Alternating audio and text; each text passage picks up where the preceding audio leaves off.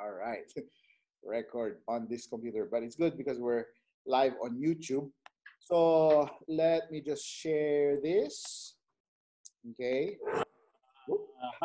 Sir, just to butt in, I think kung hindi kakayanin ng time natin ngayon, we just continue in this Torah portion kasi yung haptaran natin will cover the ending part, yung completion na po ng buong tabernacle. Yung to cover until verse 40. Okay. Kasama po yung today. So, let's enjoy the time. All right, that's good. That's good. Sige, para hindi ako nagmamadali. All right, you see in your screen, in verse 1 of chapter 35, sabi po dyan, and Moshe gathered. The word gathered there is the word kahal. Now, when we started in March and April, nung nagpapalit tayo ng pangalan, ang nais ko po talagang gamitin, ang first na pangalan is Old Pat's Baptist Kahal. But a lot of people will not understand what kahal means. Kaya po naging ecclesia, Old Pat's Baptist Ecclesia, or now naging assembly. But kahal is the Hebrew word of ecclesia, and the English word is to gather or to assemble. All right? Assembly. So basically, Wayakhel, and the last part of that, which is Wayakhel, is meaning he assembled. All right? And he assembled. Yan po yung ibig sabihin ng Torah portion. So, now the question is, what was the purpose of the assembling? At ito po yung napaka-importante na pag-aralan natin ngayon. And huwag niyo pong kakalimutan yung word na kahal na yan because that is the real word na pinanggalingan ng ecclesia na ginawang church. And as I always say, a little leaven at the whole lump. Bakit? When you say church, ang nasa isip natin ay building. A lot of people would say, hindi, yun yung assembly. Pero hindi natin maaalis sa isip natin pag sinabi natin punta tayo sa church, ay pupunta tayo doon sa bahay ng Panginoon. Yan nga yung ginagamit natin, di ba? Pag sinabi natin church, yan ay bahay ng Panginoon. But if you go back to original roots of the word church, which is kirke or sirke, which the word circus comes from, the word sirke means the house of gods. All right? At itong word na ito ay specific na inutos po ni King James. Now listen very carefully because this is King James history, King James Version history. And if you find this also in the, you can search this in the internet, this is true. Isa po sa mga inutos ni King James, nung tinatranslate po ang King James Version, ay sabi niya, pag nabasa nyo or nakita nyo yung word na ecclesia or kahal, especially in the New Testament, use the word church. In fact, when William Tyndale, if you go to the William Tyndale translation, even now, pag tinignan nyo po ang kanyang translation of Matthew, is it 18 or 16? When Yahushua said, I will build my church and the gates of hell shall not prevail against it, the Tyndale version, which is 80% the source or yung ginamit na influence ng King James, it says there, I will build my congregation. So the word church is a little leaven that has leavened the whole lump. And I still remember me preaching, kapag hindi ka parte ng church, hindi yun yung biblical. Now I realize the name Assemblies of God, the name Assemblies of Believers, mas tama pala. Because in the Old Testament, the word that Yahuwah used, the word that the scripture uses, is the word kahal, even when it is mentioned in the book of Acts, the church of Moshe in the wilderness, it's the kahal because you go back to Exodus, ito po yun. Ito po yung nakikita natin sa Exodus chapter 35 and Moshe gathered. Now, alisin natin yung sa isip natin na pupunta tayo ng church. Remember, when we say assemble, may purpose kung bakit tayo ina-assemble. Alright? Now, the question here is, why were they gathered? Why did Yahuwah say, gather the congregation, gather the people? What was the purpose? First purpose, chapter 35, chapter 36, it was to offer. All right? To offer. So, bago ko alisin to sa screen nyo, yung assembly, you can see there, Kuf, Hey, and Lamed. All right? Kuf, Hey, Lamed. Kuf is actually a sunrise or a sunset or a repetition, a daily routine. All right? So, hindi natin alam yan kung paangat o pababa yung araw. But what it shows us, that it's a daily routine. All right? And then you see the Hey as a spiritual man. Actually, this is my favorite. Kasi madali siyang i-illustrate. Di ba? Hey. Ganon din tayo, di ba? Tumawag ng tao. Hey. Di ba? So, it's the spiritual man. It's the inner man that's in us. And Lamed is also memorable. Bakit? It's a staff na kung saan ay ginagamit sa ship para pag nawawala yung ship ay pinandudukot, alright? Kinakalawit yung ship sa kanyang leeg para bumalik ka dun sa normal routine ng spiritual man. Alright? Very easy to understand. Why did he assemble them? Why were they an assembly? They were an assembly of Yahuwah. Alright? So, pag sinabi mong iglesia ni Cristo, they are an assembly of Mashiach. Okay? So, and it's good to understand, and sabi ko nga sa inyo, try using the Targum for reading. Kasi kung titignan nyo, the Targum is actually an older text than the Masoretic text. Alright? The Masoretic text was only derived, naipon lang nila yan around, I'd say, 600 to 900 AD. But the Targums, which were written in Aramaic and was just translated later into English, it was actually written from 100 AD to 200 AD. Alright? So, it's older than the Masoretic text. Bakit ko sinasabi yan? Because the Targum, especially when we read the book of Genesis, kadalasan po doon, ang mention, especially kapag nakipag-usap ang Panginoon sa mga tao, lagi pong sinasabi doon sa Targum, and the word of Yahuwah was with him. And the word of Yahuwah helped him. Yun po yung laging ginagamit sa Targum. So I encourage you to, kung nagbabasa po kayo ng Torah or you have another cycle in your scripture reading, the Targum is a good source, especially the Targum of Onkelos. Kasi yung Targum of Onkelos, I believe, is more faithful than the Targum of the Palestine, because Targum of Palestine, marami na ring rabbinic insertions.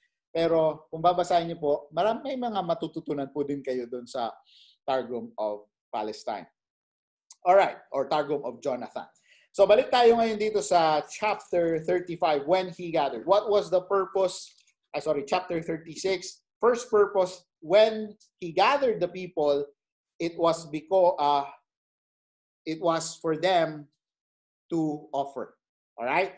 Sabi diyan in chapter 35 na. 35 verse 21. Yan na yung sinabi ni Moshe in the first part. Ito yung kailangan natin for the candlestick, for the incense altar, for all the instruments of the tabernacle.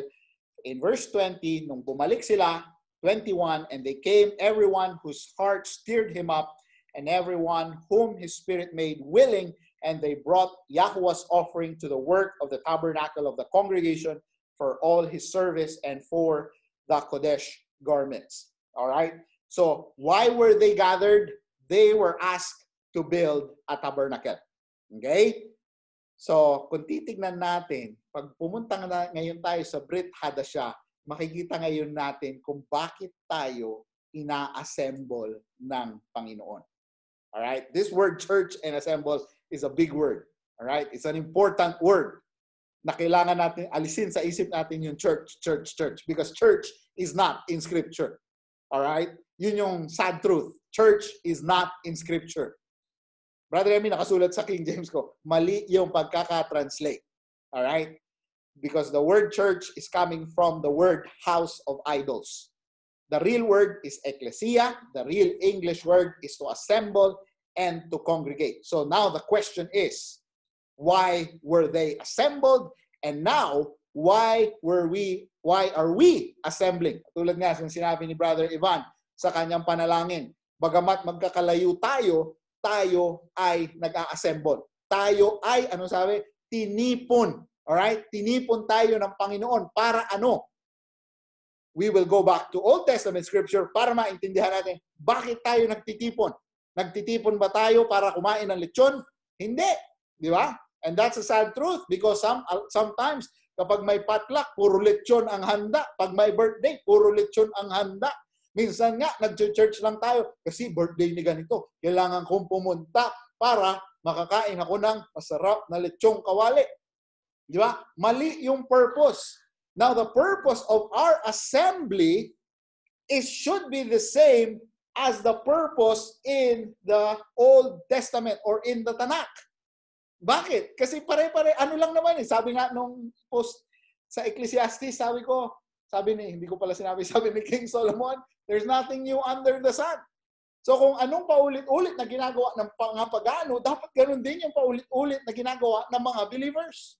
Alright? So, if it's a routine for the believers in the beginning, it should be also a routine for us up to this time. So, why were they gathered? First of all, Moshe said, gagawa tayo ng tabernacle. Pero hindi tayo makakagawa ng tabernacle kung walang offering.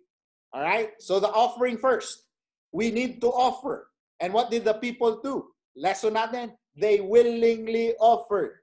And for those people na as we discussed last week, meron na po tayong box doon ng willing heart offering na kung saan doon nyo na lang po ilagay at doon na lang po namin kukunin so hindi nyo na kailangan iabot sa amin. But for those people who cannot reach us, if you want to offer or if you want to help the ministries, okay? And as I said last week, nung pinag-aralan po natin yung tithes and offering, wala na po akong pipilitin sa inyo. But of course, we will preach the word of Yahweh. Pero kinlarify ko kung saan nyo ilalagay, saan natin ilalagay ang tithes and offering natin. And we showed you kung ano yung different offerings na pwede nating paglagyan. Alright? So one is of the ministries. Second is to help our friend, our strangers who are in need, friends who are in need, and also for the Moedim. And which I believe marami sa inyo, I was saved for the Moedim. Alalahanin po natin that the things that we give are not for our own benefit. Alright? If it's for the Moedim, it's to glorify Yahweh. So, hindi pa din para sa atin. Okay? So, let's go back in verse 21. Sabi dyan, they offered willingly. Okay? They offered willingly, and they offered an offering of gold unto Yahweh in verse 22. And then, why did they need to offer? It's for the building of the tabernacle. Okay? Now, chapter 36 talks about Bezalel. At pinag-aralan po natin, anong ibig sabihin ng Bezalel? Bezalel, it means the shadow of Elohim. Now, pagdugtong-dugtongin natin ito mamaya as we go to the Brit Hadashah, because being a shadow, wala po yung sariling movement. The shadow should be doing what the source of the shadow is doing. Otherwise, pang Halloween yan.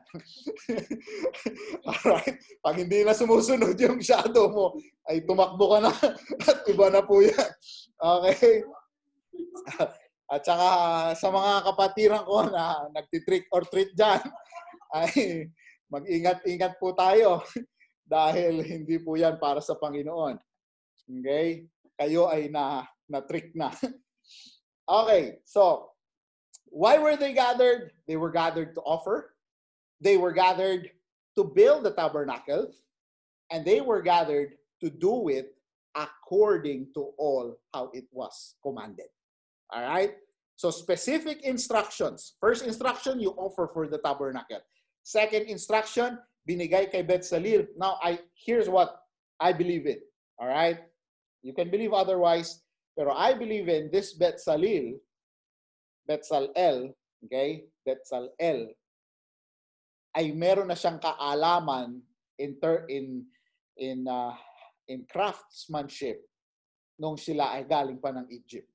All right? So I believe itong batang ito ay pinagkalooban na ng Panginoon ng kaunawaan, parang yung pamangkin ko, galing po mag-drawing. Kung nakita niyo yung mga drawing ni Zeke, ay marunong na. Kumbaga na-train na or natutunan na niya ang craftsmanship na ito. Now, here we can see that they were given the wisdom and understanding to know how to work all manner of work for the service of the sanctuary.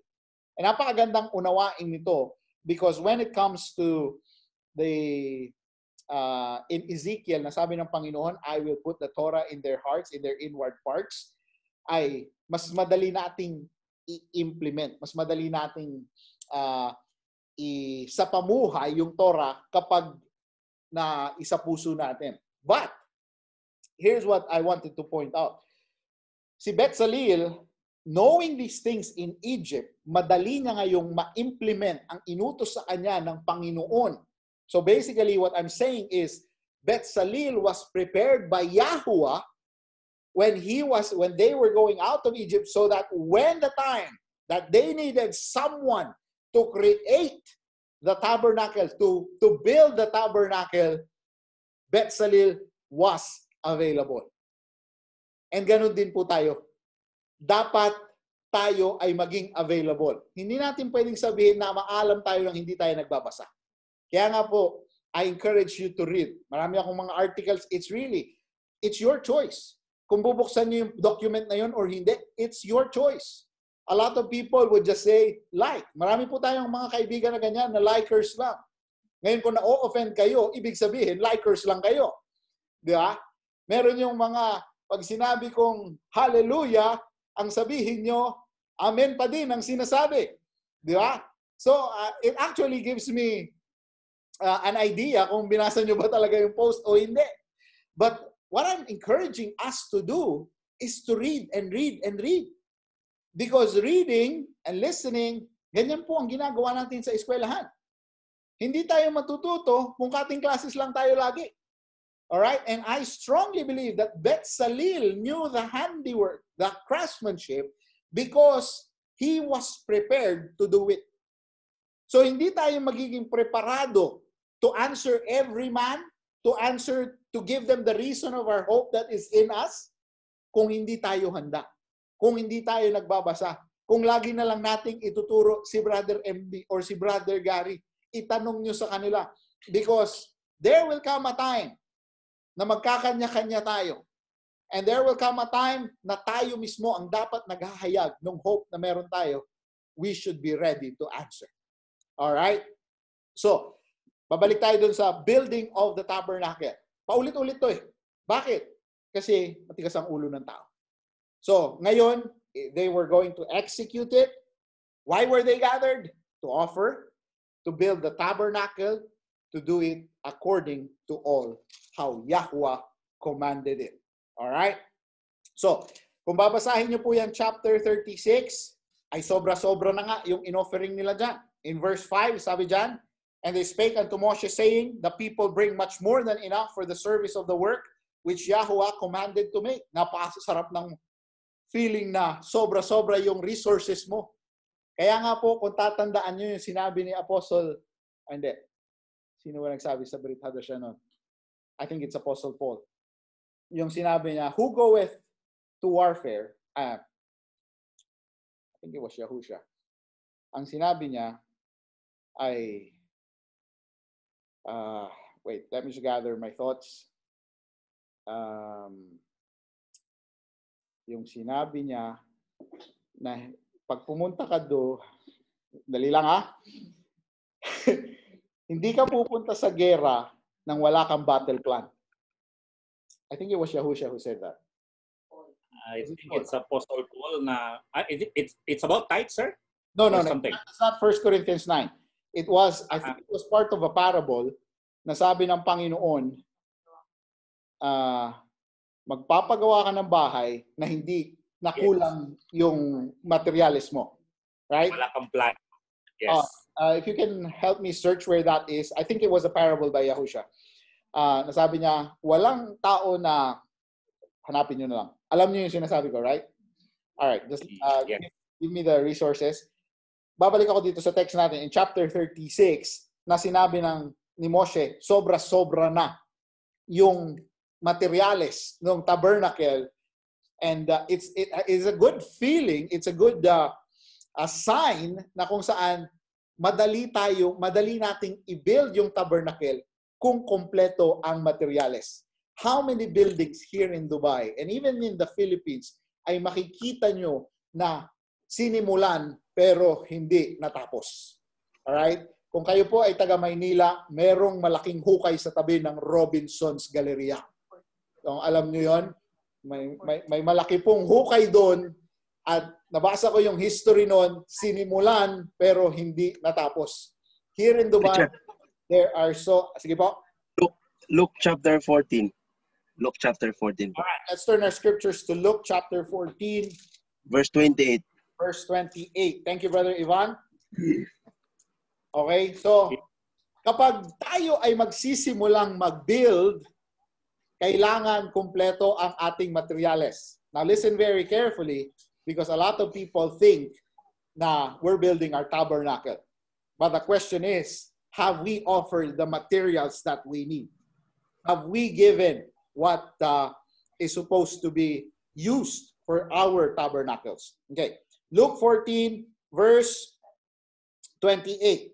Sabi niya dyan, actually, let me start with verse 25. And there went great multitudes with him, and he turned and said unto them, If any man come to me and hate not his father and mother and wife and children and brethren and sister, yea, and his own life also, he cannot be my disciple. Now, take note of verse 26 because it relates doon sa sinasabi in Exodus chapter 36 kung saan, chapter 35, it's talking about giving with a willing heart. It's not saying na i-hate mo ang mga magulang mo, i-hate mo, because that contradicts with scripture. That contradicts with the 10 commandments about honoring your parents or about loving your neighbor. But what it means is if you cannot give, all right, to Yahuwah, kung paano ka nagbibigay sa mga mahal mo sa buhay, Yahushua is saying, you cannot be my disciple. Kung mas mahal mo ang asawa mo, mas mahal mo ang magulang mo, mas mahal mo ang mga tao, ibang tao, mas mahal mo ang bagnet. Now that's true. Kasi hindi natin mabitawan yung bagnet. Bakit? Kumikita tayo ng pera dyan? Nabibenta natin? Because we love the money that we earn from it. Totoo ba yun? Totoo yun. Hindi natin mabitawan kasi there are worldly things that we will justify kasi sasabihin natin, ano naman, andyan naman ang biyaya ng Panginoon. It's always the grace. So we continue in transgressing the Torah that grace may abound? Certainly not. God forbid. All right? Now, let's go back to our text. Verse 26. So, is Yahushua really saying na we should hate? If this had Hebrew roots of the text, siguro mas mauunawaan natin. Pero going back to the Torah, ngayon mas naiintindihan natin, it's not about hatred. The English word is using hate, but going back to Exodus 36, what it truly means is, if you can willingly give to Yahuwah more than how you give to your wife, more than how to give to your parents, or more than how to give to yourself. May bago kang iPhone 12, Bible, hindi ka makabili? Big question mark. Di ba? Yung Bible natin, luray-luray na. Now, let me just continue. Wala akong sinasabing masamang luray-luray ang Bible ninyo. Kasi mas maganda ang tingnan kung naluluray yung Bible nyo. Pero kung yung hindi nyo na mabasa yung mga pahina, ay malaking problema yan. Now, let me continue. Sabi niya in verse 27, And whosoever doth not bear his cross and come after me cannot be my disciple. Now, you can see here, sana nakikita natin ang pagdugtong doon sa chapter 36 ng Exodus about giving willingly na out of everything we have, we're willing to give our lives. Na makikita natin in chapter 36 of Shemot ay sobra-sobra na yung kanilang binigay. Alright? And Yahushua is simply saying, you cannot be my disciple if you cannot give like these people. All right? Verse 28, for which of you intending to build a tower? Now think of it, about this. If we're building a tabernacle, tanungin natin ang mga sarili natin. Ano ang mga materyales na gagamitin natin? Sabi niya dyan, sitteth not down first. Magbabasa muna siya ng Torah. And counteth the cost whether he have to finish. Okay, tinanggal ko na yung mga italicized. May sense naman, di ba? Whether he have to finish. Lest haply after he hath laid the foundation and is not able to finish, all that behold it begin to mock him, saying, this man began to build and was not able to finish. Or what king going to make war against another king sitteth not down first and consulteth whether he be able with 10,000 to meet him that cometh against him with 20,000? Or else while the other is yet a great way off, he sendeth an ambassage and desireth conditions of peace. Anong ibig sabihin nito? You have to be ready in building your tabernacle. You have to plan ahead. That's why I'm telling each and every one of us, we have to read. We have to put the foundations of our tabernacle. We have to know what we believe in. Verse 33, so likewise, whosoever he be of you that forsaketh not all that he hath, he cannot be my disciple. Now take note, pag binasa niyo po ulit, yung 35 and 36 of Shemot, what were they giving? They were giving their gold. They were giving precious stones. They were giving all the precious things that they had. Paano tayo magbibigay sa Panginoon? Brethren, I'm not asking for your gold. Hindi ko po yun hinihingi. Hindi yun ang ibig ko sabihin. Hindi yun ang tinuturo natin dito. All right? But what I'm trying to point out to us is we have to build our own tabernacles with the resources that we have, with the scriptures, because we have to build. We have to be ready in building that tabernacle. Let me just continue. In verse 33, sabi niya dyan, he cannot be my disciple. Salt is good, but if the salt have lost his savor, wherewith shall it be seasoned? It is neither fit for the land, nor yet for the dunghill, but men cast it out. He that hath ears to hear, let him hear. Brethren, it's time for us to start establishing our faith. Marahil naniwala kayo kay Brother MB sa kanyang mga tinuturo in the past 7 months, but I encourage each and every one to dig in deep personally, to have that real personal relationship with Yahuwah and Yahushua HaMashiach. Alright? Meron tayong mga individual accountability. At makikita natin dito sa Exodus chapter 35-36, they had their individual accountabilities. Kaya nga po, ang bawat isa ay nagdala ng offering. Alright? Wala pa tayo sa pagbibuild.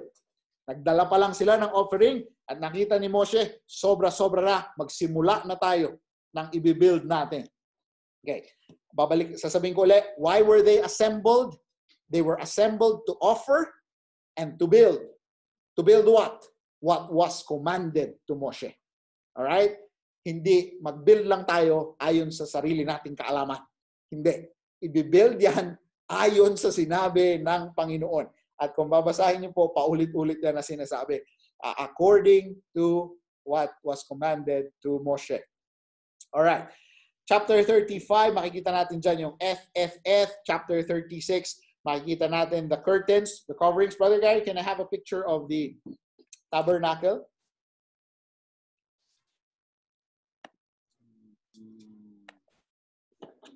I hope you're all following sa ating pag-aaral. Okay. So, in chapter 36, makikita natin the 4 curtains there. The curtain coverings na pinag-aralan natin in the past. We have, let me just, okay na ba? Multiple. Okay, ready to share. All right. So in chapter 36, we have the 4 coverings of the tabernacle. which is the goat's hair, yung pinaka, sabi dyan in verse 14, yung niya. Okay, so pinag-aralan natin to last week. Meron yung covering na merong mga cherubim. Okay, and then we have 3 other layers, which is the goat's hair. We have the ram skin to cover the tabernacle, and we have also the badger's skin. Yung ram skin is dyed with red. All right, so ito yung may cherubim, ito yung goat's hair, ito yung ram skin dyed with red, and then we have the badger's skin. Okay, so yan po yung takip ng tabernacle that we will read in chapter 36. And then we also have the veil. And if you notice, I don't know if I said this to you earlier, if you notice, the place where the Holy of Holies is covered with the curtains of the cherubim. Okay? Kasi ito yung curtain ng cherubim.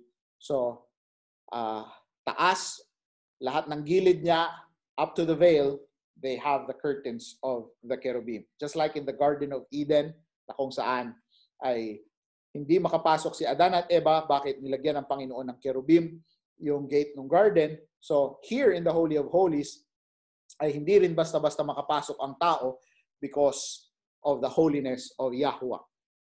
Now, let's go to chapter 37. Don't worry, hindi ko babasahin lahat uli. Pero kung titignan po natin, here's one detail that I want us to see. Okay? Everything was covered with gold inside the tabernacle. Everything was covered with gold inside the tabernacle. Verse 2, and he overlaid it with pure gold within and without, and made a crown of gold. Verse 3, and he cast for it 4 rings of gold. Verse 4, last part, and overlaid them with gold. Verse 6, and he made the mercy seat of pure gold. I don't know if I'm missing something, but verse 11, and he overlaid it with pure gold. Hindi po ito yung grocery, kundi ito yung totoong gold po ito, ha? And verse 11, and made thereunto a crown of gold. Verse 12, in the middle part, and made a crown of gold for the border thereof round about.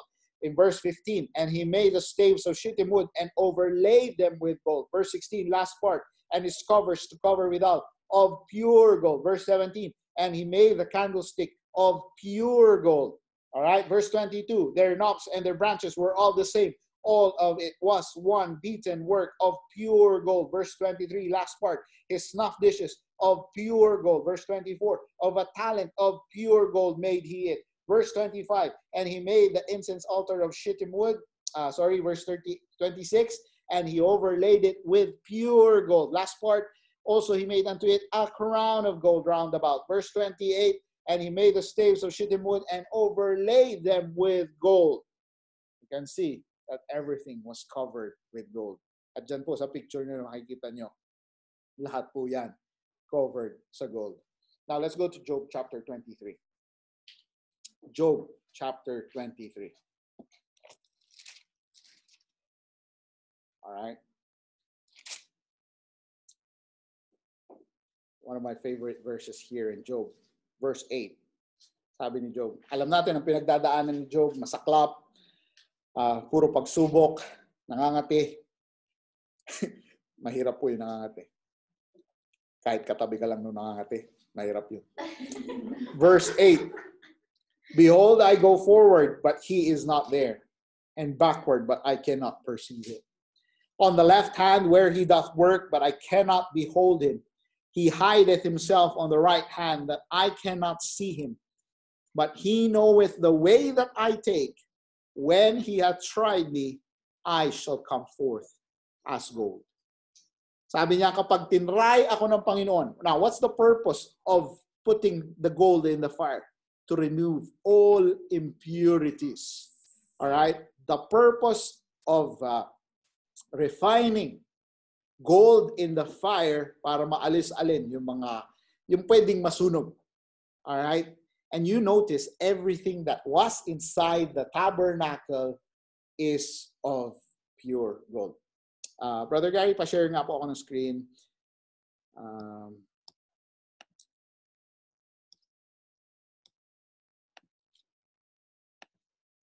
All right. Wala. Wait lang. All right. Sirach chapter 2. One of the passages in Sirach na hindi ko makalimutan. My son, if you come forward to serve Yahweh, prepare yourself for temptation. Now, this is similar to the Israelites because they were going to serve Yahweh. The purpose of them congregating, the purpose of them being called as a kahal was to assemble to serve Yahweh, to offer to Yahweh. Sabi niya dyan, set your heart right and be steadfast. Remember, anong paalala ni Moshe, ng Panginoon kay Moshe sa mga tao? Make sure they have a willing heart to offer to me. And do not be hasty in time of calamity. Cleave to him and do not depart, that you may be honored at the end of your life. Accept whatever is brought upon you, and in changes, may kasunod pa yan. Dali lang. Wala na. And in changes that humble you, be patient. Hindi yung konting na-try ka lang, babalik na ako sa mundo. For gold is tested in the fire. Now, do these verses connect? Yes, it does. It does. Because everything inside the tabernacle was made of pure gold. And later on, titingnan natin, ano ba yung tabernacle? Bakit ba tayo nagko-congregate? Bakit ba kailangan natin magpalakasan? Let me just continue. Verse 5. An acceptable man in the furnace of humiliation. Now, you will now hear, as upon reading this, maalala nyo ngayon yung sinabi ni Yahusha na before they hated you, they hated me first. And Yahusha was actually humiliated at Calvary, all right, at Golgotha. Bakit? Wala naman siyang kasalanan, pero siya yung napapahiya. Di ba? Kaya nga sabi dito in verse 6, trust in Him and He will help you make your way straight and hope in Him. You who fear Yahweh, wait for His mercy and turn not aside lest you fall. You who fear Yahweh, trust in Him and your will not fail. You who fear Yahweh, hope for good things, for everlasting joy and mercy. Consider the ancient generations and see whoever trusted in Yahweh and was put to shame. Or whoever persevered in the fear of Yahweh and was forsaken. Or whoever called upon Him and was overlooked. For Yahweh is compassionate and merciful. He forgives sins and saves in time of afflictions. Let me just read. Continue reading. Woe to timid hearts and to slack hands and to the sinner who walks along two ways. If you remember Haran, he was double-hearted. Sabi niya, kung si Nimrod ang tama, at least pogi pa din ako kay Nimrod. Kapag si Abraham naman ang tama, at least napagtanggol ko yung kapatid ko. Di ba? Pero anong ginawa ng Panginoon? He was burned down. Bakit? His heart was not right. He was a double-minded man and unstable in all his ways. Alright? Makikita ngayon natin, ang dali ngayon pagdugtong-dugtongin na mga nasa Brit Hadashah or New Testament when we get to understand the Old Testament as a whole. Alright? So sabi niya dyan, woe to the faint heart, for it has no trust. Therefore, it will not be sheltered. Woe to you who have lost your endurance. Kaya nga sabi ni Apostle Paul, as a good soldier of Yahushua HaMashiach. Diba? Lagi niyang nirelate niya ngayon sa race, nirelate niya sa soldier. Why? It takes endurance to survive. What will you do when Yahweh punishes you? Those who fear Yahweh will not disobey His words, and those who love Him will keep His ways. Those who fear Yahweh will seek His approval, and those who love Him will be filled with the Torah. Brethren, mahal ba talaga natin ang Panginoon? Balik tayo sa usapang bagnet. Mahal ba talaga natin ang Panginoon? If we are filled with the Torah, we will not use verses in the Brit Hadashah to justify what we want to do. Let's continue. Those who fear Yahweh will prepare their hearts and will humble themselves before Him. Let us fall into the hands of Yahweh, but not into the hands of men. For as His majesty is, so also is His mercy. This is a beautiful sirat, Ecclesiasticus. Alam nyo, I just really don't understand why Ecclesiasticus was taken out from the King James. Di ba? Sino nagtanggal? Yung akala natin na nagtatanggol sa atin, the Protestant movement, those people na pinaglaban ang salita ng Panginoon, those people who went against the Roman Catholic ways, sila ang nagtanggal po ng mga librong ito that should establish us, that should make us more understand how to fear Yahweh. Napakaganda nitong chapter na to. It's talking about endurance. It's talking about how to be strong in the faith. Tapos ngayon, yung faith natin na sinasabi doon sa 1 Timothy chapter 4, they shall depart from the faith. Yung faith ng ano? Faith of the Romans road. All right. Let's go back to balikan natin yung pinag-aaralan natin. Chapter 37. Why is it all of gold? Bakit gold lahat ang pinag-uusapan natin? Now, if you go sa binasa ni Brother Danny in chapter 38, nandiyan naman yung bronze. Okay? Bronze at silver naman yan. But if you notice, Brother Gary, ilabas po nga natin uli yung picture natin, yung wide angle naman. Yung may wide angle yan. Alright. So, makikita natin that everything in the tabernacle, yan sa loob, is made of gold. But this one, okay, this is a bigger picture. This is the brazen altar. Okay? Ito po. Yan ang brazen altar. And then you've got a mikvah here in the middle. And then you've got the tabernacle. Now, when it talks about, okay, when it talks about the door of the tabernacle of congregation, ito po yun. Alright? Gate yun. Gate. That's why when Yahushua said, I am the door, alright? And when he even said, great is the gate that leadeth to destruction, wide is the gate that leads to destruction, and narrow is the way that leads to life everlasting. Sorry, I'm just paraphrasing. We're talking about this gate, this door. Okay? At nung sinabi ni Yahushua that I am the door, yan po yung kanyang pinipicture. Okay? Because this is the only place, hanggang dito lang po yung tao. From here to here, from the altar to the tabernacle, it's all priesthood. Alright? It's all priestly responsibilities. So ang tao, ang access lang nito ay dito hanggang sa brazen altar. And here, as we study chapter 38, dito naman we've got bronze, we've got silver, okay? May mga bagay na ginawa sa bronze and silver. So makikita natin, may level ng mga tinutunaw, okay? Gold obviously is the most precious of all, but silver is still precious and bronze is still precious, okay? But it's the least of the precious materials that was used. At ang ginagamit po for the altar was bronze, okay? So, wag niyo pong kakalimutan kasi when we talk about the door or the porch, ito po yan. Okay? That's the porch and that's, I believe that you can see that in verse 8, nasabi dyan. And he made the laver of brass and the foot of it, of brass of the looking glass of the women assembling, which assembled at the door of the tabernacle of the congregation. All right?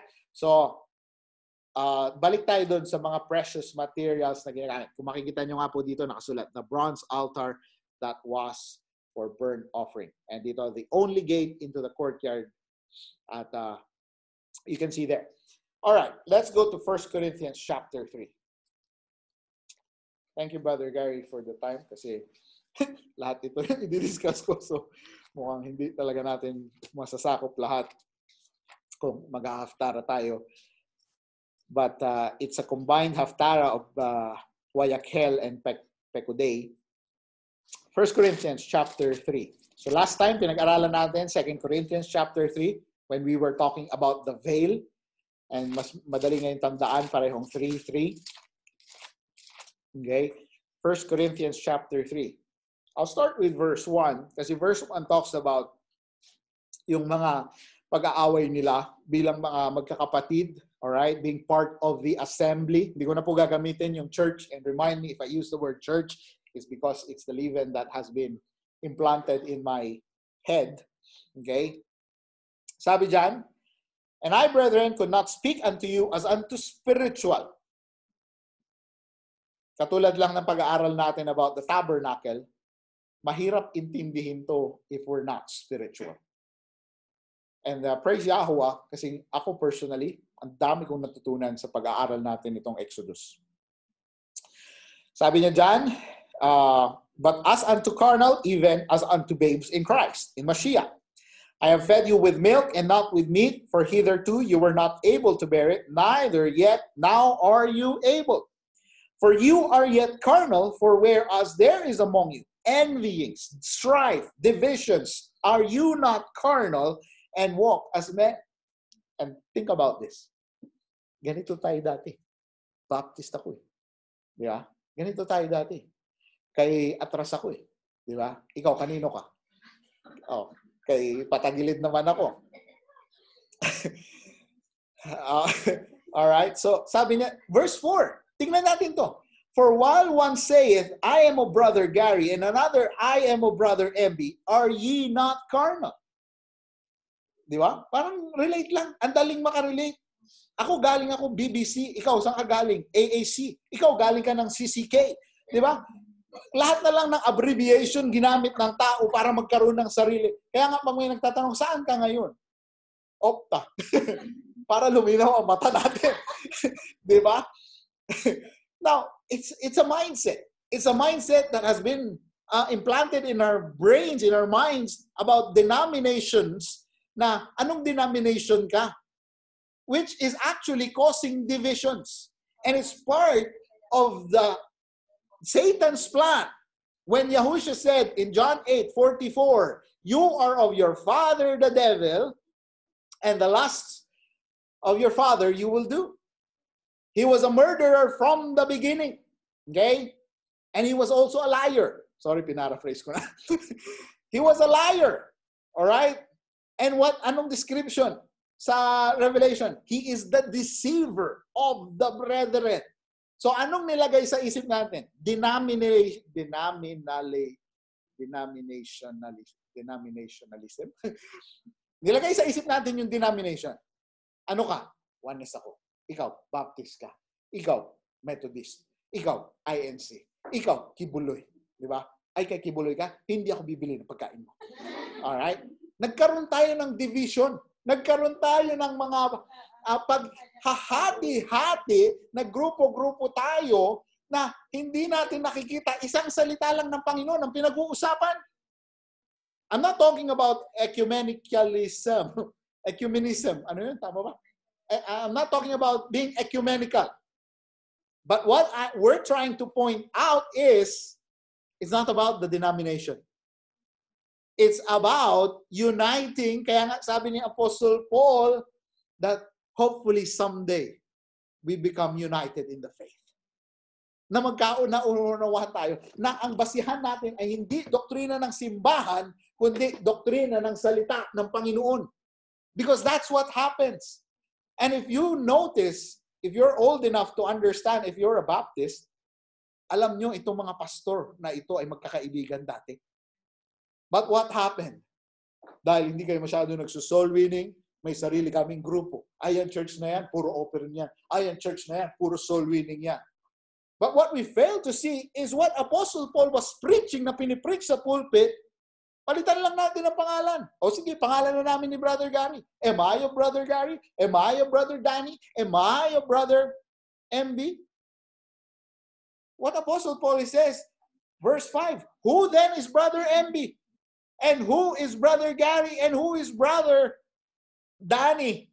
But ministers by whom you believed, even as Yahuwah gave to every man. Then he talks about planting. Daming natuto ngayon mag-plant. Kahit nasa loob ng apartment, nag-planting. Okay? Nakakatuwa yung ampalaya namin. Nilagyan ni mama ng mga bakal na ano. Hindi kumakapit. Bakit? Mainit. Hahawak na ganun yung ampalaya, bibitaw pag tanghali. Kita nyo? Kulang na lang mata eh. Mukha ng tao yung ampalaya. Now, he talks about planting. Let me just read on. Verse 6. I have planted, Apollos watered, but Yahuwah gave the increase. I would prefer reading this in the Sefer para hindi tayo malabuan dun sa Lord, sa mga God. Just give me 1 minute to search that out. 1 Corinthians chapter 3.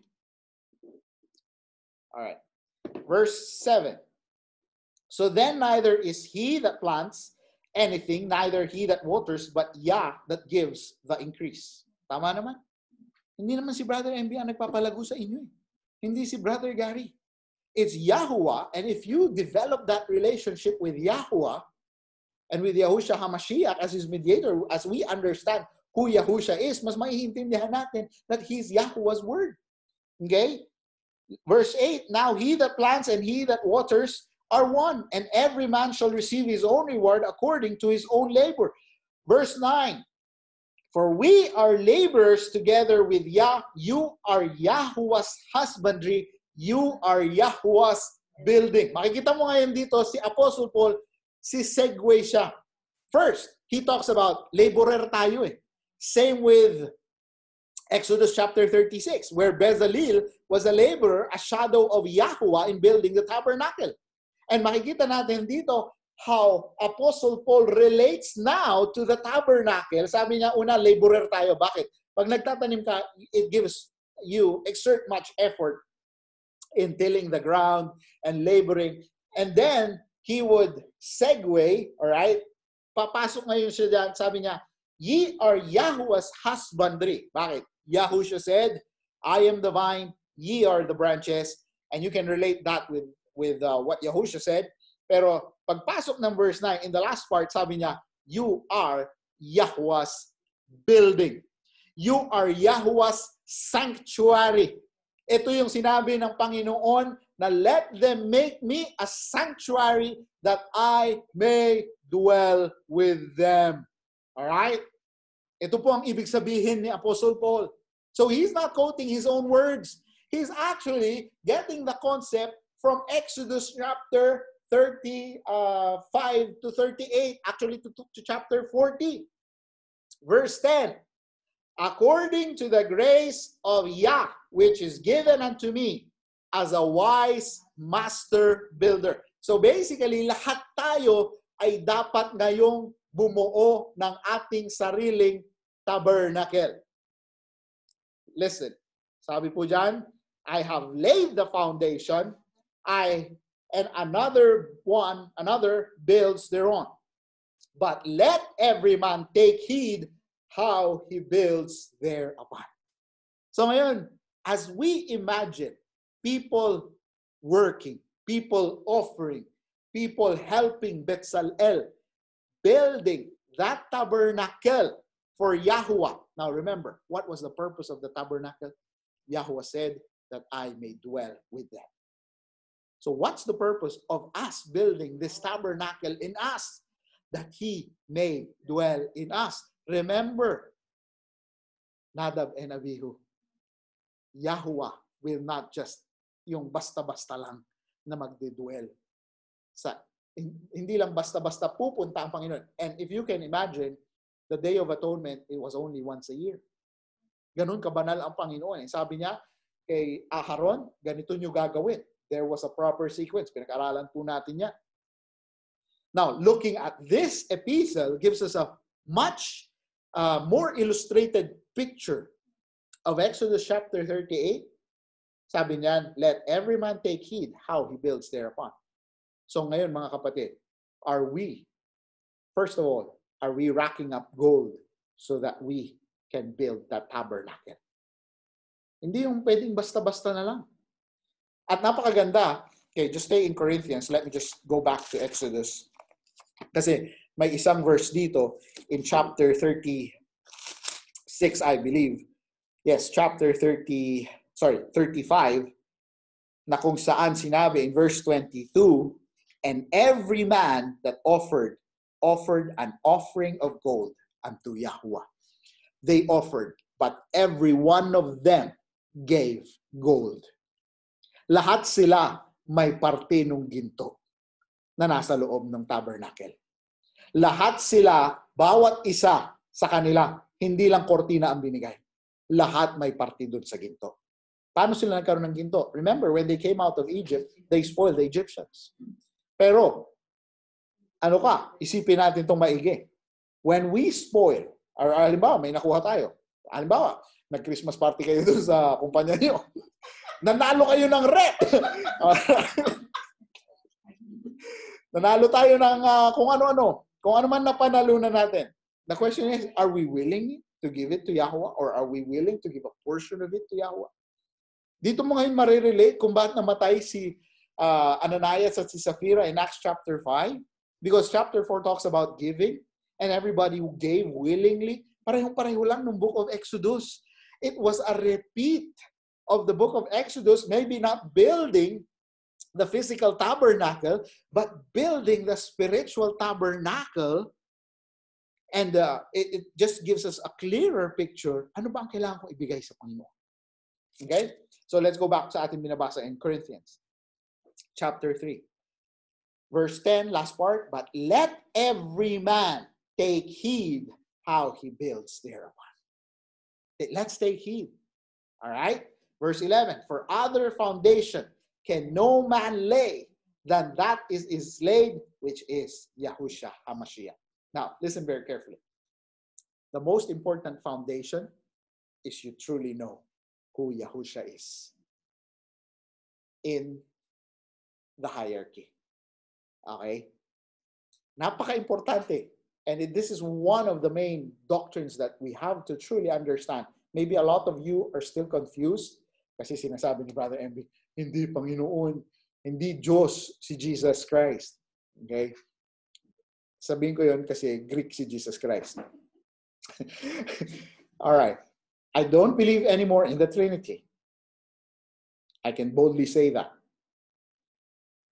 Kung aalis kayo, isipin niyo munang maigi. Because Yahuwah said in Deuteronomy chapter 6, Hear, O Yasharel, Yahuwah, our Elohim, is one Elohim. And even Yahushua himself said, quoted that, our Lord, our God, is one Lord. All right? So we cannot say, tatlo sila. 3 in 1. Hindi yan kape. All right? They're all in one. And if you notice what I posted earlier in... Bakit kayo natato? Now, go to Philippians chapter 2. I would just like to sidetrack on this. Philippians chapter 2. Okay? Kasi maraming gumagamit nito. And I will also read it in the Sefer para mas malinawan po tayo. Because I studied this and maraming nag-question sa Sefer about this. But the Sefer has a more accurate translation on this. Philippians chapter 2, verse 9. Wherefore, okay, babasahin ko yan sa Sefer. Basahin nyo sa King James para makita po ninyo yung pagkakaiba. Wherefore, Yahuwah also has highly exalted him, who? Yahusha, and given him a name which is above every name, that at the name of Yahusha, all right, every knee should bow of things in heaven and things in earth and things under the earth. Let me stop there. Okay? Malinaw po yung sinabi that at the name of Yahusha. Now, a lot of people will say, at the name of Jesus, na kung saan yan yung pinaglalaban nila kasi yan nga yung name given under heaven whereby we must be saved.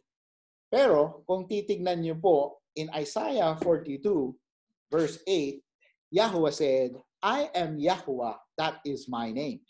And my glory will I not give to another, neither my praise to graven images. He's very precious with his name. In Isaiah 45 verse 23, sabi niya, I have sworn by myself, the word is gone out of my mouth, right in righteousness, and shall not return that and shall not return, that unto me every knee shall bow and every tongue shall swear. So basically, Philippians chapter 2, verse 9 is actually, verse 10 is actually quoting Isaiah 45. Now, para hindi tayo malito, basahin natin yung verse 11. And I'll read it in the Sefer. Okay?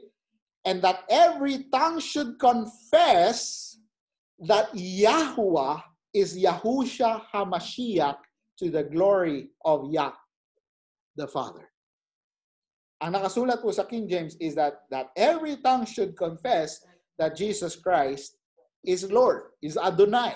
Okay? Pero the Greek gives the right sequence, or the Sefer gives us the right sequence in Greek, from the Greek, which is Yahuwah is Yahusha HaMashiach. Bakit? Yahusha HaMashiach is the word of Yahuwah. Therefore, verse 10, pag in-expound nyo po yan, that at the name of Yahuwah, who is salvation, every knee should bow, and of things in heaven, and things in earth, and things under the earth. So it basically gives back the glory to Yahuwah, because Yahusha himself bears the name of Yahuwah, which means Yahuwah is Yeshua. Yahuwah is Yeshua. Yun nga yung pangalan, mga kapatid, ni Joshua. Yah, his name was Hosea, the son of Nun. Alright? Yah, kaya sabi, Hosea talaga ang pangalan niya. Kaya nagkaroon ng Jo, hindi po yun Jojo. Yah po yun. Yahu. Alright? And it's the same name as Yahusha. Yod, Hey, Waw. Tama ba? Yod, Hey, Waw, Shin, Ayin. Alright? That's the same letters of the name Joshua. Okay? So, sabi dyan, verse 11, and that every tongue should confess that Yahuwah is Yahusha HaMashiach to the glory of Yah, the Father. So, balik tayo sa Corinthians. Okay? Balik tayo sa 1 Corinthians chapter 3. I hope you're following, brethren. Okay? Tagalog, sir. Tagalog. Tagalog. Sige, bro. Bigyan mo ako ng Tagalog rendition. Hindi ba kayo naintindihan to? Ang sabi po sa verse 11, para mas clear, ang sabi dyan, at that every tongue shall confess that Yahusha HaMashiach, or Jesus Christ, Yahusha, the Messiah, is Yahuwah. Yun. Yun po yung sinasabi niya. Yahusha HaMashiach is Yahuwah, glory of Abba. Amen. Amen. Babalik ta rin ko. Una yung Yahuwah. Alright? Yahuwah is Yahu. Okay. Babaybayin ko ha. Verse 11, and that every tongue should confess, kasi dito po sa King James yun, nagbaliktad yung Jesus Christ is Lord. Pero in the Greek rendition, okay, in the Greek original, na mas may original pang Hebrew, I believe. In the Greek, it says, Lord is Yahusha HaMashiach. So ngayon, babasahin ko uli, okay, na ang bawat bibig ay magko-confess, magpapahayag, sasambitin sa kanyang bibig na si Yahuwah ay si Yahusha na tagapagligtas sa glory ni Yahuwah Abba. Okay? So, si Yahusha ay nagkatawang, si Yahuwah ay si Yahusha. Sorry, ulitin ko ha. Sa Yahusha ang salita ni Yahuwah. At siya yung nagkatawang tao, yung salita ni Yahuwah. Alright? Pero ang glory, kanino? Kay Yahuwah pa din. Kanino luluhod ang mga tao? Kay Yahuwah pa din. Dahil pag lumahod sila kay Yahusha, lumuluhod sila kay Yahuwah pa din. Dahil pagdating ng millennial reign, si Yahusha ang magro-rule. Saan? Sa earth. Okay, malinaw po yan sa Book of Revelation. Hindi sa langit. Sa earth. Okay? Ang nakasulat doon, si Yahusha ang magro-rule. So therefore, kanino tayo luluhod? Kay Yahushua. Kanino nabibigay yung glory? Kay Yahuwah. Kasi sabi niya sa Isaiah 45, every knee shall bow. To whom? To Yahuwah. Kaya nga po, babalik ngayon tayo sa 1 Corinthians chapter 13. Bakit tayo napunta doon? Kasi sabi sa 1 Corinthians chapter 3, okay, let me just go back dito sa ating, sabi niya dyan, in verse 11, for other foundation can no man lay than that is laid, which is Yahuwah, is salvation, the Messiah. Okay? Pag binasa niyo yung Yahushua, Yahuwah is the Messiah. Yahuwah is salvation. Alright? Bakit ko in-emphasize to?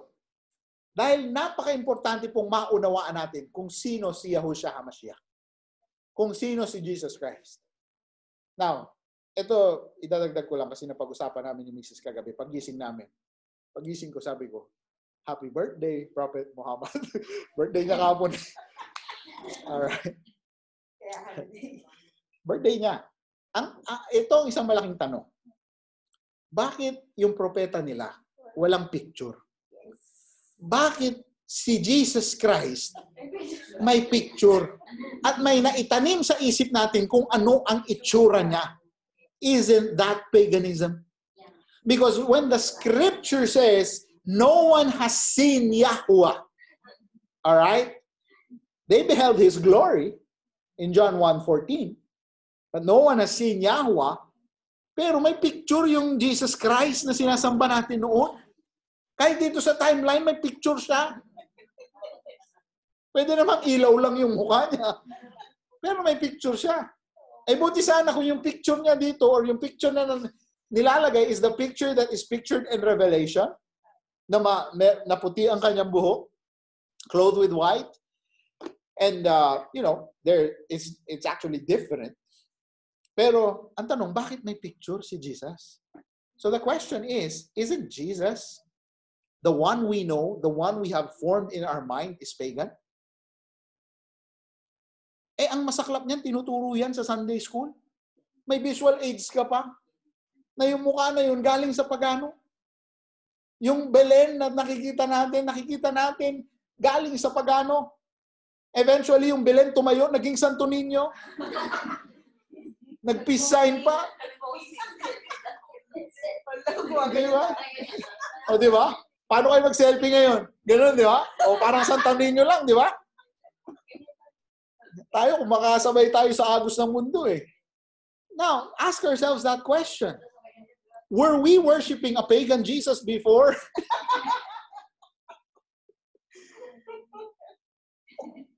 Ngayon, ang hirap ngayon i-unlearn kasi when we talk about Jesus Christ, sinong nasa isip mo? Si Jesus at si Mama Mary.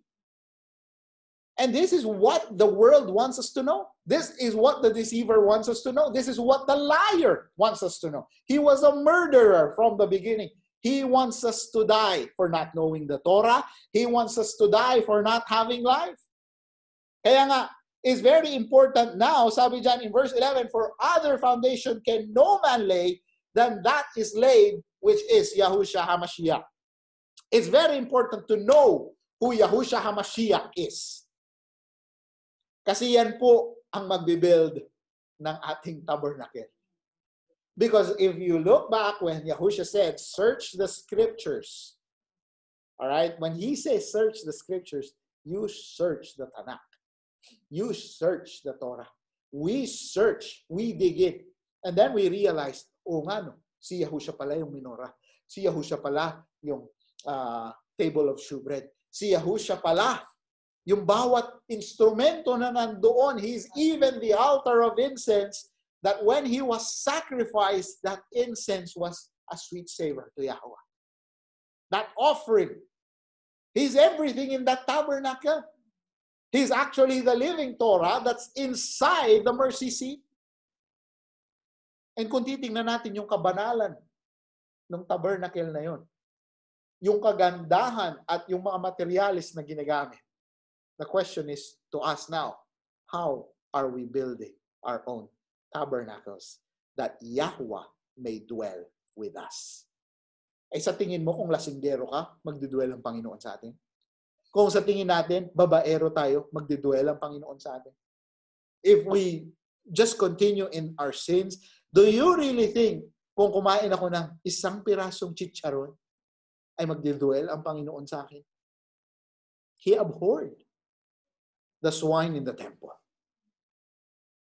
Makikita, kung titignan po natin how the Israelites or how the Jews, the Yahudim, tried their best na itaguyod yung temple ng Panginoon when the time that they were experiencing the captivity, that's when they realized the temple was holy. Pero nung kasama nila yung temple, binaliwala lang nila. And it's a reflection for us. How do we build our tabernacle? Let's continue. Verse 12. Now, if any man build upon this foundation gold, silver, precious stones. Now, can you relate this to Exodus? Yes. Now it's very clear. How do I build my own tabernacle? First of all, you offer willingly. How can I build myself? Yung buhay ko, kailangan ko ng oras magbasa ng salita ng Panginoon. Kailangan ko ng oras. I cannot just say I love Yahweh without reading His Word every day. We really have to find time ourselves to search it ourselves. Sabi po dyan, wood, hay, stubble. So makikita natin, anong foundation ang gagamitin mo? Gold, pababa ng pababa yung value.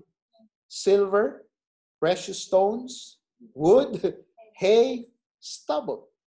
Every man's work shall be made manifest. Bakit? I believe, as Bezalel was making the tabernacle, meron siyang, anong tawag sa refinery. Meron siyang refinery.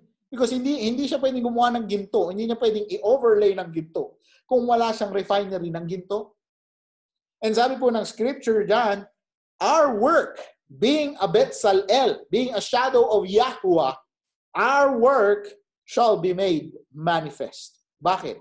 Apo yung gagamitin ng Panginoon.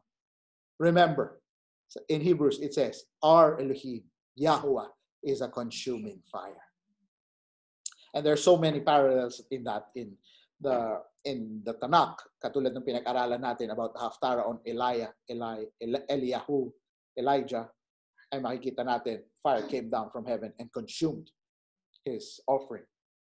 So sabi dyan, for the day shall declare it, because it shall be revealed by fire, and the fire shall try every man's work of what sort it is. Kaya nga sabi ni Job, di ba? I shall come forth as gold. Let me just go back to this text. Sabi niya in verse 5, for gold is tested in the fire, and acceptable men in the furnace of humiliation. It won't be an easy journey, brethren. Hindi madali mag-aral. Nakakaantok. Kailangan ng chocolate. Di ba? Salamat sa supplier namin ng chocolate. Nung isang linggo, di ba, nag-extend. Nung nagsasalita si Brother Gary, ba, kumakain silang chocolate? Ako hindi lang ako binibigyan. Alright. Let me continue, verse 13. And the fire shall try every man's work of what sort it is. Bawat isa sa atin, dadaan sa apoy. Alright? And it will try us. Verse 14, if any man's work abide, which he hath built thereupon, he shall receive a reward. If any man's work shall be burned, he shall suffer loss. Bakit? Kung ang ginamit mo kahoy, wood, hay, stubble, madaling masunog yan. Eh pagkasunog, naubos, di ba? Bakit? Anong ginamit mo? Yung soul winning ng Romans Road, puro kahoy. Di ba? Pati soul winning, nagsisinungaling ka. Sinasabi mo, yung na-win mo, 20. Di ba? Wala naman tao doon sa park. Di ba? Pati sa CR, nakita mo lang, binilang mo na. Anyway, sabi po dyan in verse 15, but he himself shall be saved, yet as by fire. Let me just continue in verse 16. Know ye not that you are the tabernacle of Yahuwah, and that the ruach of Yahuwah dwelleth in you. So relate, di ba? it relates to what we're reading in Exodus. It tells us Yahweh wants the Israelites to build a sanctuary. Why? He wants to dwell with them. So in the same in the Brit Hadashah, Apostle Paul says, you are the temple of Yahweh, and that the Spirit of Yahweh dwelleth in you. Verse 17, if any man defile the tabernacle of Yah, him shall Yahweh destroy. Sino marirelate natin dito? Nadab and Abihu.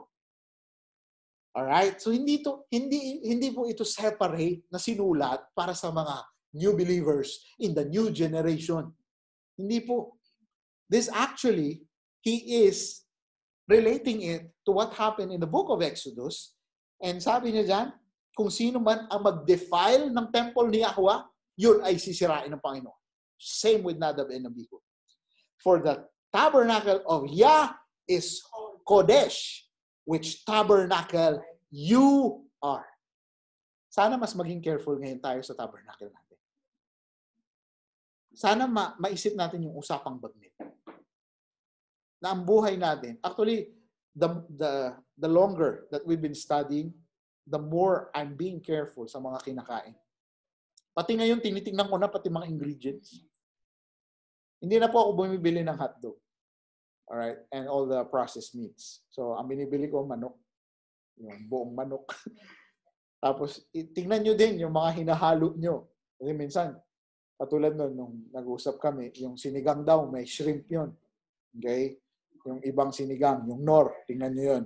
Yung oyster sauce, hindi na tayo nag-oyster sauce. So, marami pong kailangan tingnan. Okay? Napaisip na din ako kasi minsan ginagamit ko yung tom yum. So, tinignan ko. Puro lemongrass lang naman yung nakasulat. Alright? So, mag-ingat na tayo. Because why? He's saying, Apostle Paul is explaining us what was written in Exodus. And basically, sabi niya, kayo ngayon yung tabernacle. Tayo yung tabernacle ng Panginoon. Anong ginto ang meron tayo? Baka pag tinignan natin yung sarili natin, puro wood, hay, stubble. Let's look into ourselves and even the food that we eat. Kasi yung kabuuan, sabihin ng tao kasi, iba na ngayon, puro spiritual na ngayon. Ay pambira, sa physical, hindi mo magawa, sa spiritual pa. Di ba? So, verse 17, if any man defile the temple of Yahuwah, him shall Yahuwah destroy. And sabi niya yan, for the tabernacle of Yah is holy, which tabernacle you are. Verse 18, let no man deceive himself. If any man among you seems to be wise in this world, let him become a fool that he may be wise. And praise Yahuwah, I thought I was wise. Doon sa mga doktrina na alam ko. Kaya nga, pag may nakikipag-argument sa akin, nagwa-wise-wisean din to eh. Parang kulang na lang sasabihin mo. Alam ko na yan eh. Alam na natin yan. Romans Road. Kabisado ko yan. Kahit nakapikit. Nakapikit naman talaga natin ginagawa nun. Verse 19. For the wisdom of this world is foolishness with Yahuwah. For it is written, He takes the wise in their own craftiness. And again, Yahuwah knows the thoughts of the wise, that they are vain. And sad to say, may nakita akong quote. What our nation needs today are preachers. Ay buti sana kung Torah ang tinuturo. Ang tinuturo ng mga preachers ngayon, paano natin remember your preacher. Ay yung remember the Sabbath day, hindi na naalala. Pero yung remember to give your tithes and offering. Remember to give, to pray for your preacher. Eh ba't hindi natin ipanalangin ang ating mga mahal sa buhay na bulag sa katotohanan? These all relate.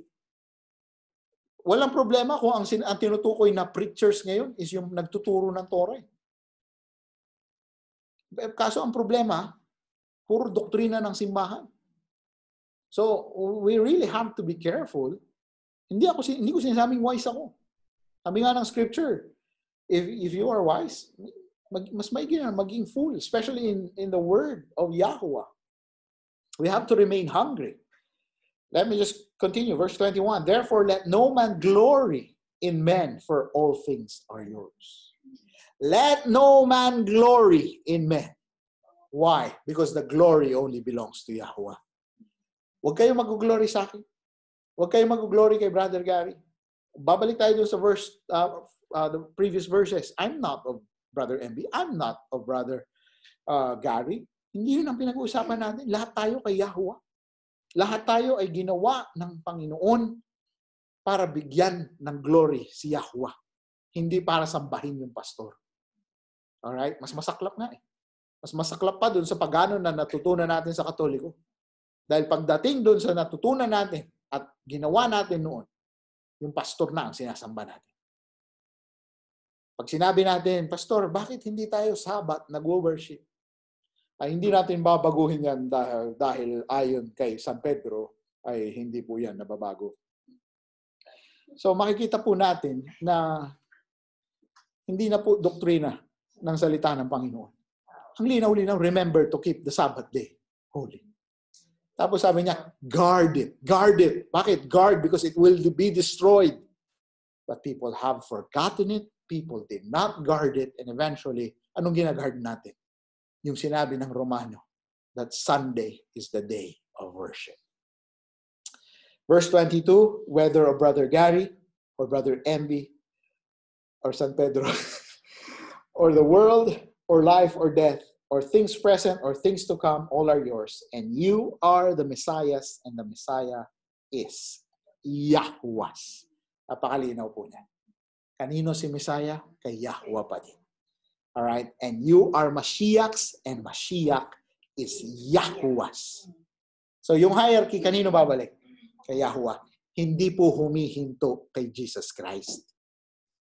Kasi what we have been taught na si Jesus Christ, lahat naging kay Jesus Christ na. And eventually, pati yung Sunday na kay Jesus Christ na. Pati yung Christmas kay Jesus Christ na. Pati yung Resurrection Sunday kay Jesus Christ na. What we failed to see, He had His commandments laid out. We just didn't follow. And now, we're going back to the real Messiah. Pati nga yung Messiah, tsaka yung Yahushua, tsaka Jesus may na-offend. But we're just trying to point the real Messiah in our studies. And I hope as we have studied, as we have read about gold, silver, and precious stones, I hope that's how we build our own tabernacles. Anong purpose ng gathering? For us to build the tabernacle. Kaya may edification of the ecclesia. Because we edify one another through gathering, through assembling. Bakit? Anong pinag-aaralan natin? How to build the tabernacle. According how He commanded us to do it. Alright? So I hope malinaw po yung pagdugtong natin ng Brit Hadashah with the Old Testament para hindi po tayo malabuan dun sa mga doktrina ng mundong ito. Brother Gary, anything you would like to add?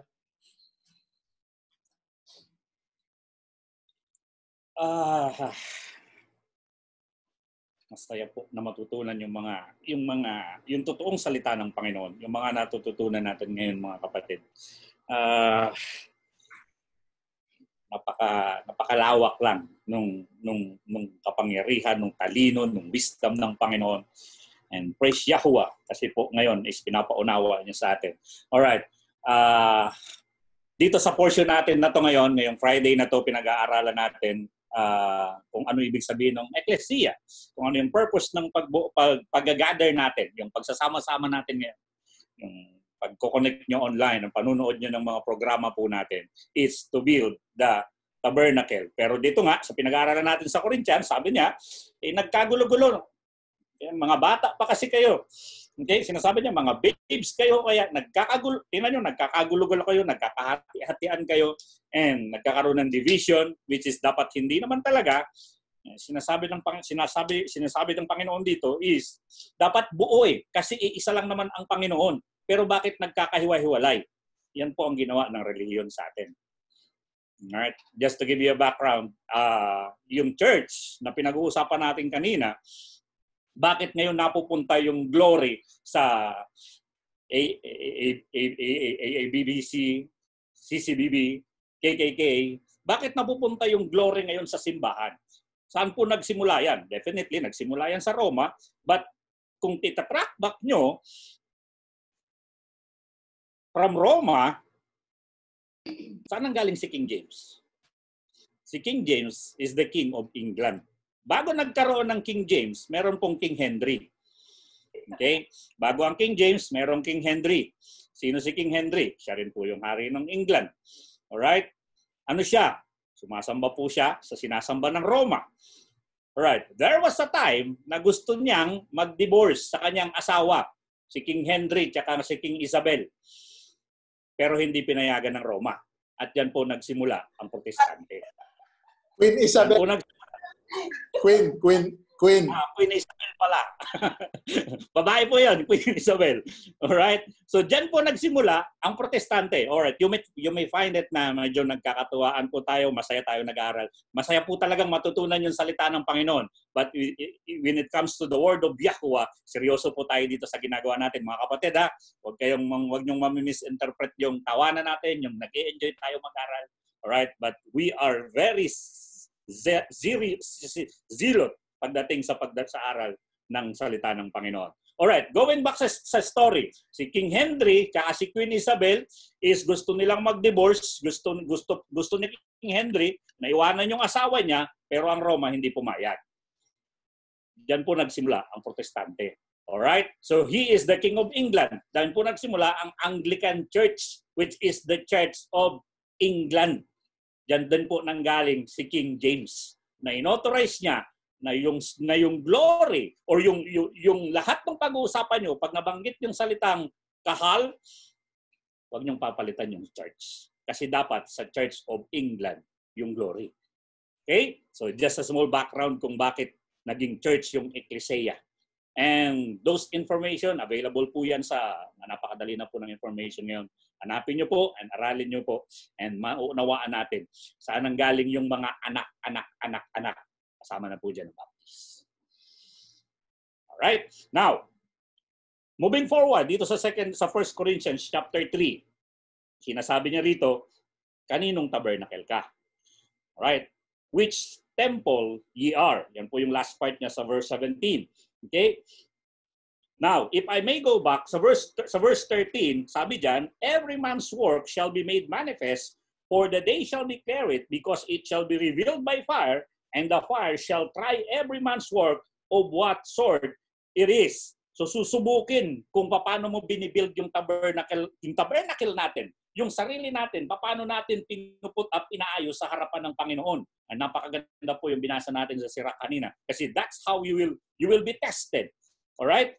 Balik tayo dun kay Job. Kasi yung verse 19, galing po ito sa sulat dun sa Tanakh. Alright? Sa book of Job. Job chapter 5. Yung sinabi niya na, for the wisdom of this world is foolishness with Yahuwah, with Elohim. Comes from Job chapter 5. Buksan niyo pa.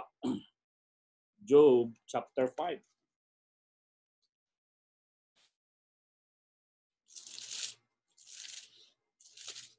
Kaya sabi niya, it is written, he taketh the wise in their own craftiness.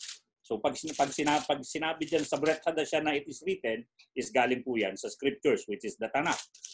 Job chapter 5, ang sabi po dyan, I'll start reading in verse 8.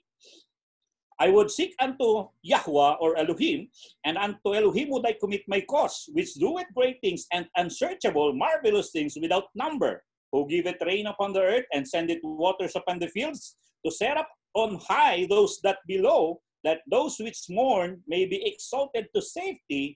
He disappointed the devices of the crafty, so that their hands cannot perform their enterprise. He taketh the wise in their own craftiness, and the counsel of the froward is carried headlong. They meet with darkness. Yan po yung verse 13 na makikita nyo sa 1 Corinthians chapter 3, verse 19. I'll continue. They meet with darkness in the daytime and grope in the noondays as in the night, but he saveth the poor from the sword, from their mouth, and from the hand of the mighty. Alright, pag naaralan nyo ito po, or nabasa nyo po yung yung Revelation, makikita nyo na parang sinasabi niya rito sa chapter 5 ng Job talks about revelation. Alright? So the poor hath hope and iniquity, stoppeth her mouth. Behold, happy is the man whom Yahuwah or Elohim corrected. Therefore despise not thou the chastening of the Almighty. You will be tried. You will be tested in fire. Oh, all right, I'll continue. For he make it sore and bind it up. He wounded and his hands make whole. Again, for he make it sore and bind it up. He wounded and his hands make whole. Sino yan? Think about it. He shall deliver thee in 6 troubles. Yea, in 7 there shall no evil touch thee. Saan nangyari to? Read the Revelation. Okay? Pagdating ng 7 trumpet, wala ka na dito. In famine, he shall redeem thee from death, and in war from the power of the sword. Hanggang pababa po, it talks about kung ano yung sinasabi. The same sa Revelation. Alright, now going back dito sa chastening or pagpapalo sa atin or pagtitest sa atin in fire. Pagdating po sa Revelation, chapter 3 na, at kung naalala nyo yung pinag-usapan natin about the 7 ecclesia, ang sabi niya sa last na ecclesia, which is the Laodiceans, chapter 3, verse 18, ito po ang sabi niya. I counsel thee to buy of me gold tried in the fire. Tried in the fire. Right? Sabi ng Panginoong Yahushua, I counsel thee to buy of me gold tried in the fire. Tingnan nyo kung ano yung ginawa ko. Bumili kayo sa akin ng gold. Not the gold of this world, but the gold that I laid out from the foundation of the world. Kung makita ninyo na ito yung gold na hinahanap ko. Alright? I counsel thee to buy of me gold tried in the fire, that thou mayest be rich. Okay? Na maging mayaman ka sa harap ng Panginoon.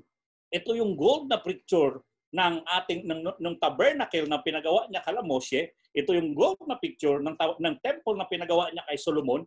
At ito yung gold na hinahanap niya. Sinasabi niya, I counsel thee to buy of me gold tried in the fire. And what is that gold? It's our character. How we build our temple. Ourselves. Sa harapan ng Panginoong Yahuwah. And white raiment, that's a character. Dapat spotless, dapat blameless, dapat walang halong baboy, dapat walang halong kung ano-anong abomination dyan sa temple natin. That thou mayest be clothed, and that the shame of thy nakedness do not appear. Okay? And anoint thine eyes with thyself, that thou mayest see. So sabi niya, as many as I love, I rebuke and chasten. You will be tested. Dadaan tayo sa pagsubok. Katulad ng sinasabi sa 1 Corinthians. Dadaan tayo sa mga yan. Katulad ng sinasabi sa Sira. But, why do you think the tabernacle should be gold? Kasi pag sinunog yan, lalabas ang totoo. Kahoy ba yan o gold? So, let's be ready. Alright? Dapat handa tayo na sumagot sa mga magtatanong. Dapat handa tayo na i-share sa kanila yung mga natututunan natin. And the only way to do that, kailangan po sabay-sabay tayo mag-aral. Kailangan po sabay-sabay tayong lumalago. Alright? So, huwag niyong i-ignore yung mga articles na sinesend po ng ating preachers. Okay? Basahin natin. May mga part na hindi tayo maintindihan. Let's ask questions. Magtanong tayo. Magtanong po tayo. Kasi tapos na tayo sa part na pupunta ka na simbahan na hindi mo alam kung ano yung gagawin mo. Tatayo sila, tatayo ka din. Kakanta sila, kakanta ka din. Papalakpak sila, papalakpak ka din. Dapat alam natin, if you really an Israelites, because you need to be an Israelites, you need to be grafted in the family of Israelites, kilalanin natin kung sino yung Panginoon natin. Yung Panginoon ni Abraham, Panginoon ni Isaac, ang Panginoon ni Jacob, ni Israel. Kilalanin natin siya. Dapat alam natin kung sino talaga siya. Siya po ang Panginoong Yahuwah. And si Yahushua, siya po ang Panginoong Yahuwah. And the Holy Spirit, the Ruach HaKodesh, siya po ang Panginoong Yahuwah. There is one God, Adonai Eloheinu, Adonai Echad. There's only one God, and that's Yahuwah. Hallelujah. Sir? Amen, amen. Pag nag-amen yung katabi mo, nag-amen ka din. Let me finish with this. Brother Danny, Brother Ivan, anything you would like to add before we conclude? All right. Let's go back to 1 Corinthians. 1 Corinthians chapter 4. Okay? So natapos natin yung 1 Corinthians chapter 3, but obviously these were written without chapters and it's always a continuation. So chapter 4, I'll finish with verses 1 and 2. Dadagdag ko lang, sir, yung comment ni Sis Alma. Ang ganda kasi nung sinabi niya sa Romans Road, papunta daw po yun ng Roma. Diba? Actually, napansin nga namin yun nung inulat ko yun, tapos na-realize namin, Romans Road. So, ang Romans Road, natural sa papunta sa Roma. Naloko tayo ng big time, no? Alright. Was road is naging Romans Road, papunta ng Roma. Exactly. I mean, it just makes a lot of sense that it actually leads us back to Rome. Okay? And it has led us back. But praise Yahweh, we're digging the old paths. Actually, before I end with 1 Corinthians chapter 4, balik ulit tayo sa Philippians chapter 2. Kasi I'm just amazed how these things are connected to each other. And especially when we get more understanding about the Tanakh. Hawakan niyo yung Corinthians, dyan tayo magtatapos. So kanina, binasa natin yung verse 11, that every tongue should confess that Yahuwah is Yahusha HaMashiach to the glory of Yah, Abba. Wherefore, verse 12, wherefore, my beloved, as you have always obeyed, not as in my presence only. Obeyed what? Yeah, obeyed what? So basically, there's something to obey that we have to know what it is. So it's basically obeying the commandments, the way of Yah. Sabi niya, hindi pa kitang tao, but now much more in my absence, work out your own salvation with fear and trembling. All right, so we have our own responsibilities to exercise, to strengthen, okay? And sabi dyan, you work out your own salvation. Hindi pag sinabi ko sa iyo, maniwala ka kay Jesus Christ, ligtas ka na. And wala ka nang kailangan gawin. Yun yung masaklap na phrase na sinasabi natin. Alright? Pero alam natin sa sarili natin, hindi yun eh. May gagawin ka. Kailangan mo may gawin. Hindi yung tinanggap mo, manginginom ka pa din, dahil naniwala ka sa pangalan, okay ka na? Well, it doesn't sync with the Old Testament Yahuwah, I know. So sabi niya, work out your own salvation, own, tigi-tigisa tayo, kanya-kanya, with fear and trembling, with humbleness, and nanginginig pa. Na pag nakita po natin yung mga Israelites kung paano sila nag-offer, dahil nga may kasalanan sila, remember? Nung nagkasala sila sa Kittisa, they offered to a golden calf. They worshipped a golden calf. And when the covenant was renewed, reset to them, they worked out their own salvation with fear and trembling. They offered with fear and trembling. They served with fear and trembling. All right? Sabi dyan, for it is Yah which worketh in you both to will and to do of His good pleasure. So para kanino yung ginagawa natin? Para sa Panginoon. Remember, hindi ito pakitaan ng gilas. Hindi ito pakitang tao. Yahuwah knows our hearts and Yahuwah will judge us. Kaya nga sabi niya, you work out your own kaligtasan. Alright? I-work out mo yung sarili mong kaligtasan. And we're not talking about work salvation, but works is required. Okay? We all know that by believing in the name of Yahuwah, katulad ng sinabi dyan sa verse 9 to 11, that we will bow and our tongues will confess that Yahuwah is Yahusha HaMashiach. We understand that Yahuwah is the Messiah. Anong ginagawa ng Messiah? To save us. Diba? That's the meaning of His name, Yeshua. Yeshua means salvation. Yahusha is salvation. So, basically, it's just pointing us back. Anong salvation? Balik kayo sa gawa ng Panginoon. Balik kayo sa gawi ng Panginoon, sa batas ng Panginoon, sa mishpatim ng Panginoon. Balik tayo doon because that is life.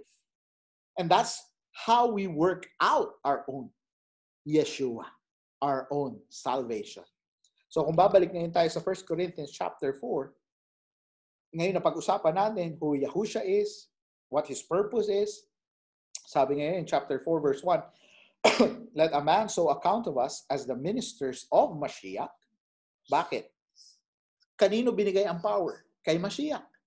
Kay Yahusha. And Mashiach will come again. And eventually, sabi niya, kayo ngayon ay mga ministro ni Mashiach and stewards of the mystery of Yahuwah. Okay? Mysteries ng Scripture. Mysteries ng tabernacle. Alright? Verse 2.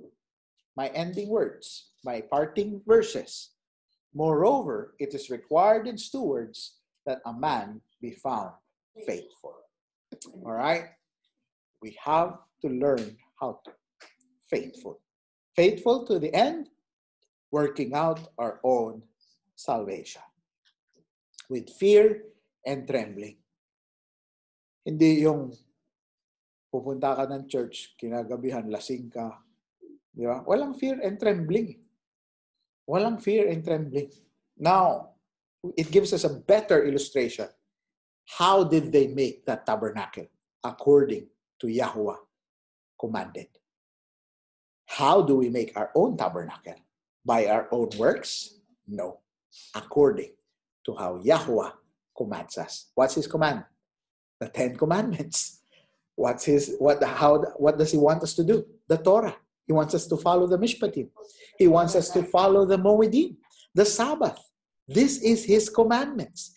And He wants us to be faithful in all of these things. Not soul winning, not singing in the choir, not in the things that we have been taught na parte ng simbahan. All of these, I'll say this, all of these are wood, hay, and stubble. Hindi ko sinasabing masama umawit sa Panginoon. Hindi ko sinasabing masama mag-soul win if it's in the right perspective. Just like what I posted, the soul winning today of the churches is not a perspective of Yahusha when He gave the Great Commission. Hindi niya sinabing maniwala, sabihin niyo sa kanila, maniwala sila sa akin na ako ang Panginoon. His purpose was to point us all back to the Father, back to the way, back to His Torah. At yun ang Great Commission. And if we're living the Torah, it's easy for us to preach the Torah. And it's pretty easy, much more easier for us to say that Yahusha is my Adonai because He's the one who fulfilled the Torah na sinusunod ko sa buhay ko. Alright? So I hope that makes it clear sa ating pinag-aralan. Let the Ruach HaKodesh guide us into all truth. Brother Gary, please close us in a word of prayer. Alright. I hope marami po kayong natutunan ngayong umaga. And let's go to Yahuwah in prayer. Father Yahuwah in heaven, hallowed be Thy name, Thy kingdom come, Thy will be done on earth as it is in heaven. We praise and thank you, Father, first of all, sa buhay na walang hanggan na pinagkaloob niyo sa amin. Maraming salamat po sa pagpapadala ng inyong salita, ng inyong buhay na salita. Tinubos ang aming mga pagkakamali, itinuro sa amin yung tamang pagsunod sa inyong Panginoon. Thank you so much, Father, sa kaliwanagan ng inyong salita ngayon, sa pagbukas ng aming mga isipan, sa pagpapakita sa amin ng mga mysteries ng inyong salita.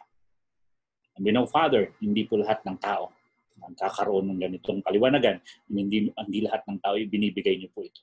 But salamat, Panginoon, at ibinibigay niyo po ito sa amin.